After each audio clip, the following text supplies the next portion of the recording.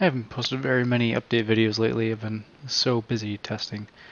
So I think here in one video I'll go over a bunch of new things that I've been doing and all the cool stuff WMAT's been working on.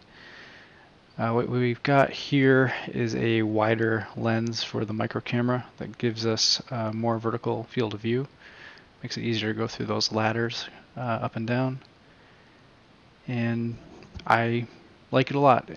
It's pretty similar to the Rittel 1.66 millimeter lens if you already have that one, and it sticks out of the body a little bit more than the very short lens that comes with the camera stock.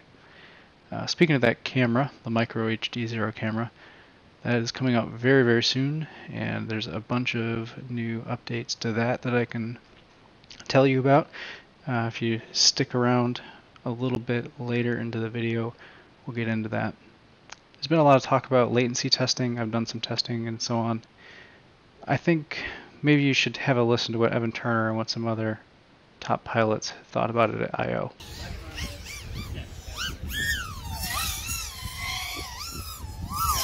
I didn't even notice it till you said it. Yeah, like it There's felt like normal. zero breakup.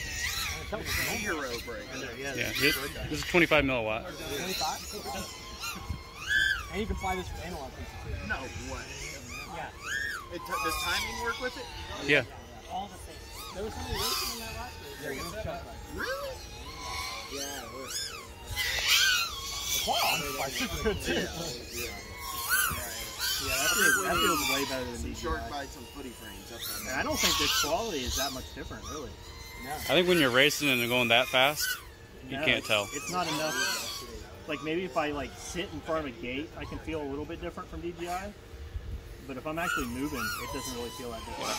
But the feel definitely feels. And this is a nano cam too. This is not. No, that's a micro. Oh, is it That's the micro. Yeah, just the latency feels way better. 100%. The latency, I don't feel any latency difference I don't between either. analog and that, honestly. I mean, probably if you went back to back, You guys maybe, measured but the even- Yeah.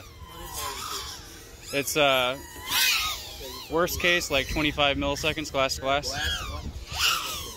That's faster. No, analog can be. analog's like 14. Yeah. What's analog? I think analog. It depends how you measure it, but around 16 maybe. That's you said it works. I just thought analog. I think it'll get a little bit better with the new goggle. Coming in ready. But I already think it's really good. Yeah, that feels great. Fantastic. Yeah, I have a DJI, but I only use it for fly-throughs because I can't go fast enough to race with it. I go fast enough to like fly through a track and show people the course, but I can't like push on it because the latency just messes me up too much. Look at that little board. But that felt really good. Oh, it just goes on the stack. So here's some analog footage on the right, GoPro on the left. Oh, I'm just kidding. This is actually the new wide lens on the micro camera. I think we're all past calling Byte or HDZero analog quality at this point. This is a little sneak peek at some of the 1 watt prototype Vtx testing that I've been doing. This is preliminary and isn't final, and the power output might not be full 1 watt yet. That's all got to be verified with a tool. But I think it looks very good, very clear when going through behind these trees. I'll also say the antenna placement on this quad was very suboptimal, just due to some things with antenna sensitivities, I guess we'll call it. I couldn't elevate the antenna above the battery, so the antenna is right behind the battery. So if I fly back towards myself, it is going to be worse reception by quite a lot because the battery will be soaking up the RF. And out here there's nothing for the RF to bounce off of, so yeah, I don't know. I can go up pretty far. I can show you what 200 milliwatt looks like. It doesn't look like this. This is better. It looks pretty clear. Looks very promising. And yeah, so this is a case where the battery completely blocked the signal. Yeah, pretty good. I liked it a lot. So I also was flying here at this exact moment with my friend Jeff, who was on 1200 milliwatt DJI. So that's interesting, right? Flying with someone on DJI at the same time. I was within about 15 feet of him, and I mean, not very much breakup. That's a pretty interesting observation also. What else could I say here? I flew the DJI quad. I did not like the DJI quad. So at first it was at 60 FPS high quality mode, and instantly noticed that. It's very easy to pick that out. So I flipped it over into the 120 FPS mode, and that was quite a bit better, but it was still weird. Yeah, it was like playing a video game where the frame rate isn't locked and it's moving up and down, never actually hitting the target that you specify. And yeah, like SharkBite, I feel like I'm right there in the moment. There might be breakup, but I don't really notice it. The timing is critical to the immersion for me. If the timing changes, it breaks the immersion. So yeah, HDZero, SharkBite, whatever. You feel like you're in the drone. Flying with DJI, not so much. It's more like playing a video game where the frame rate's going all over the place. I promised I'd talk about the micro camera, so let's talk about it.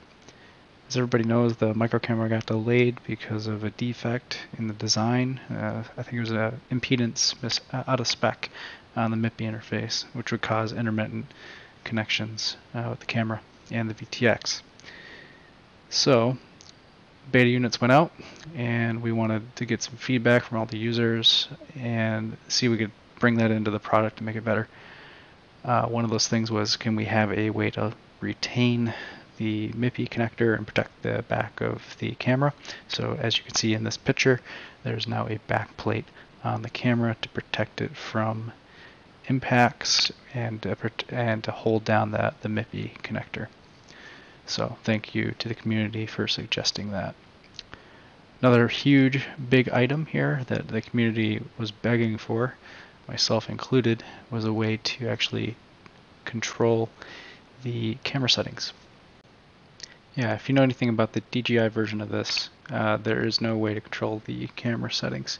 That's because there's no communication link with the camera and the video transmitter. So Carl added this I2C link in to control the camera settings, and now we have basic things like brightness, sharpness, and saturation.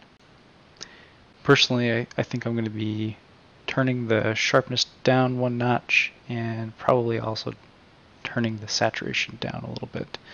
But other than that, I really like the way that the camera looks from factory. This menu is going to be accessible through the Vtx menu, the one where you move the joysticks down into the middle. So it's not the same camera control menu that we have with the nano cameras. This one's going to be a little bit nicer looking because it's actually controlled by the Vtx instead of the camera itself. But wait, there's more. So in the racing videos I've been showing here, it's all been on a standard Switchback Pro. Yeah, a standard Switchback Pro with standard height standoffs. Yeah, how did I do that? There might be a new race VTX coming that fits into most every frame, and I'm pretty excited for it. So more details to come on that later.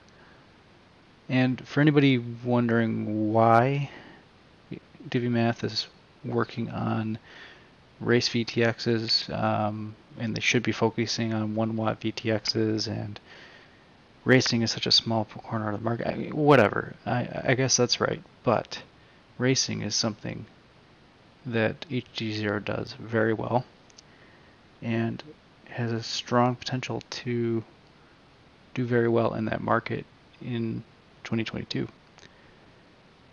Also, keep your eyes peeled for MultiGP championships, because there might be something pretty interesting happening there too. What can I say? This is some of the most interesting things in FPV that I've seen for a while. Buckle up. There's more, and I haven't showed everything to you yet.